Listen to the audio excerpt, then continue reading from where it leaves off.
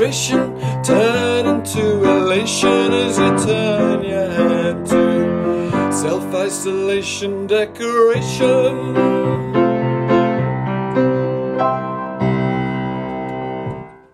Hello there, Phil here from Paint the Town Green, giving you some decorating tips and suggestions of things you can be doing around the house while you're stuck in lockdown. So today I'm going to tackle the complicated and thorny issue of wallpapering. In a minute I'll show you the equipment we need, but I need our paste to set, so before I do anything I'm going to show you how to mix paste. We're using a Solvite, it's a paste the wall paper, so it's got a Solvite paste the wall paste, but the principle for mixing paste is exactly the same. I like to use a paint scuttle for this, not least of all because it has marked out measurements. You can come and have a look in here. I don't know if you can see this on film, but you can see the little lines for quantities, and you always read on the packet how much water you need. In this situation it says 6 litres. Most important thing when you're mixing paste, move the water while you drop the paste in. So do you want to just shoot in it? So you want to keep it moving. If you don't, you'll have lumpy paste. So I'm getting water moving in a circular thing, and then slowly, a steady stream of paste going in. You pour it all in one go, in static water, you'll get massive lumps. And then once the paste is all in, we keep stirring for about another 20-30 seconds afterwards. So I'm going to stop stirring now, and I'm going to let our paste set.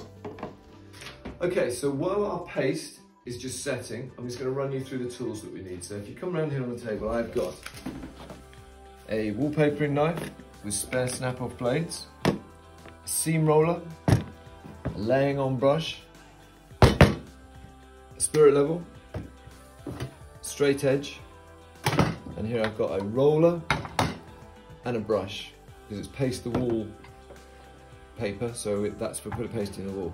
Now, what I've done already, I know, I've read the label of my wallpaper. It's really important to read the label because you never know when you're going to get specific instructions for a certain type of wallpaper. I've read the label, I've measured the paper. I know that my paper is 52 centimetres wide and my drops are going to be about 2.5 metres long. So what I've done on the wall here is I've worked out where all of my drops are going to go. The reason we do this is to make sure we don't get short with stuff with a tiny little piece at the end. So each of these little dashes here represents where the edge of my paper is going to come. So I've got a short drop going above the door here, and then a final little slit coming down here.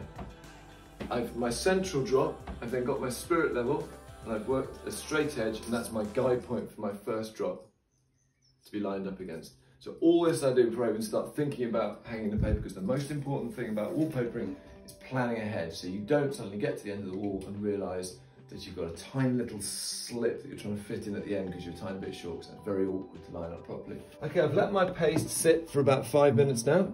What I want to do, because this is paste the wall paper rather, we're going to paste the wall. Always want to paste slightly more than you need, because if you're short, if you're too narrow, you're going to have a little bit of paper which doesn't have any paste behind it.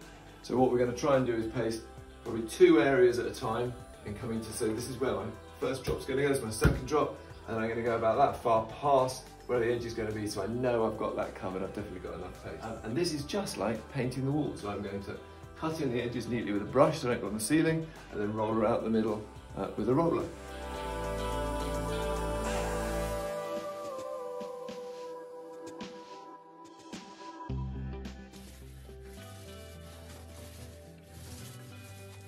Okay, so I've pasted my wall, just going a little bit further than I need for 2 drops. We're only doing 2 at a time because if it starts to dry out, and if we were using paste the paper, we'd paste 2, maybe 3 drops. They could be soaking, but you don't want to do too much otherwise the paste starts to dry out. It's a nightmare. So we offer up our paper, allowing a bit of a sort of 5 centimetre overlap or so we've got a bit to cut with, we're not cutting it too tight. So we'll aim to start just at the top of the tiger's head, lining it up. You're going to come around the same, you see where I'm lining up on the line. Putting it up to my guideline so I know I'm hanging it correctly, following my line, and as we come down we always brush it out from the middle, whether you paste the wall or paste the paper, you brush it from the middle, and I'm doing it off the roll as instructions say. So let's do the cross bit, so I'm coming off a bit, because I'm drifting away from the line, making sure it's nicely on the line there. You see that?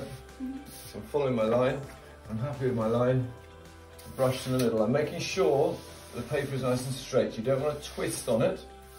If you pull it off to the side, you get a slight twist, that twist then gets carried on through all the drops that you do, which is why you start in the middle. So if you do have a slight twist, it gets evened out either way.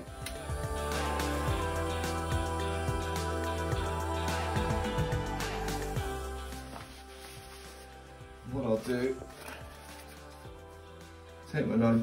I'm not going to cut it accurately first off, I'm just going to cut about 5 centimetres lower, so I can put my roll down. When it's pasted wall, you want to be careful you don't pick up the paste on your laying on brush, so just be careful when you get towards the edge, otherwise you're dragging paste onto the surface of the paper. And we're happy it's gone on nicely. We get our straight edge, we use that as our guide for cutting too. Use your fingers to press it in, straight edge, flat against the thing. Take your blade. And there we have it, our first drop done. Use snap-off blades, you've got on wallpapering knives. When that goes blunt, you pull off the end there. It's got a little groove in it there. So you use that groove, you put the knife in there. I'm not going to do it now because this blade is still fine. Put the blade in there and then you just snap. Be careful of your eyes when you do it, because it can ping, but that's how a snap-off knife works. So always keep the blade nice and sharp. As soon as you feel it starting to drag when you're cutting, replace the blade so you get a nice sharp edge. I'm going to cut the bottom there, and I'm just going to repeat that process, going that way, then going that way, working our way up from the middle, outwards.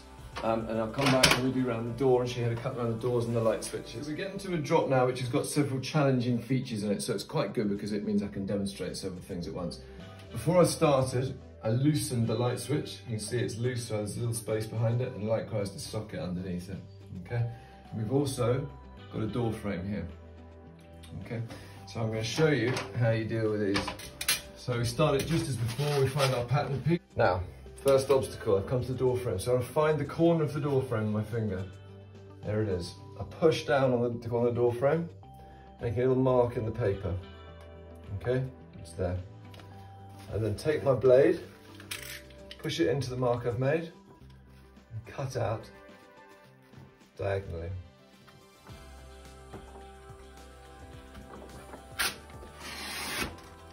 Okay.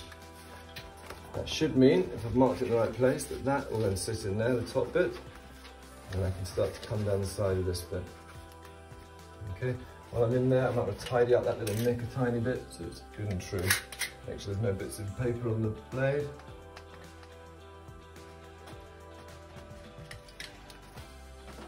Yeah. So now my paper can continue to come down here freely. Okay, so the next thing I want to do is establish the end of my drop, so I haven't got to keep holding onto the roll. I'm going to come down, get my point, okay, a little bit past it as before, knife out, overcut.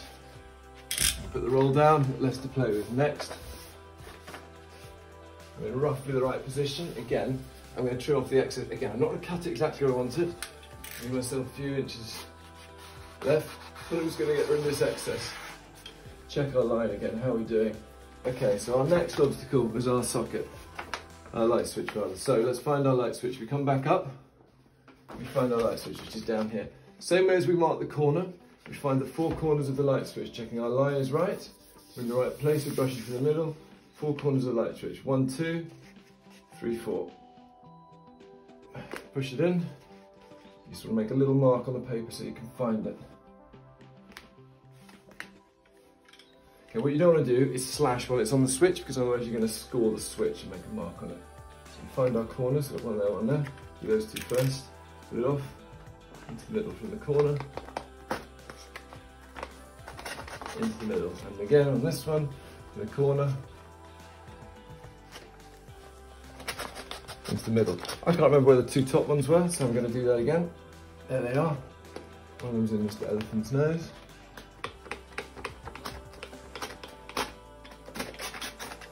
And the final one, checking our line, it's just there.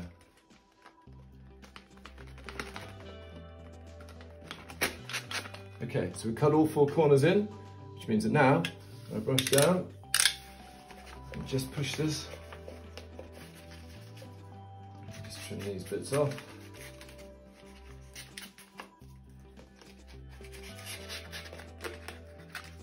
I'm not pushing against the socket and making sure my blade never actually touches the socket, so don't mark it.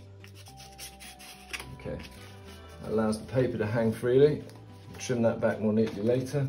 We're in the right place. Check my line. Box socket forward. Okay, I'm going to carry on down.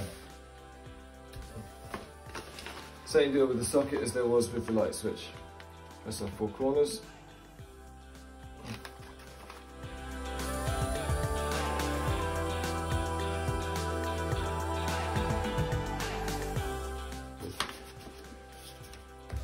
And there we have it. So our line's got a little bit in there. There we go. Then use our brush. So I've gone around all my things. I need to trim it. I'm now going to do a second little thing down here. Now I've got my line more clearly. I'm just going to take a bit more weight out of this again. Still not my final cut. Just taking the weight out.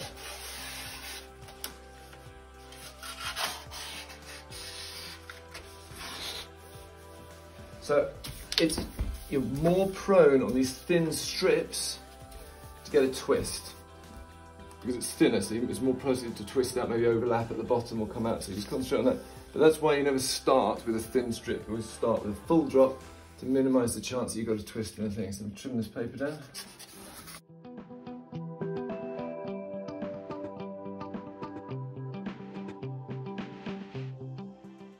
Okay, so what I'm going to do now, I'm going to cut all the edges where it meets the door frame, where it meets the skirting board, where it meets the ceiling, and then last of all, I'll show you what to do with these sockets. Okay, the last bit, I've trimmed around the architrave, I've trimmed the top of the ceiling, I've trimmed the skirting. Now I'm just going to tidy up around the sockets. You saw me cut the tip off those V's earlier. Now all we do is we just pull the socket away from the wall as far as possible, and we just tuck these leftover bits of paper behind.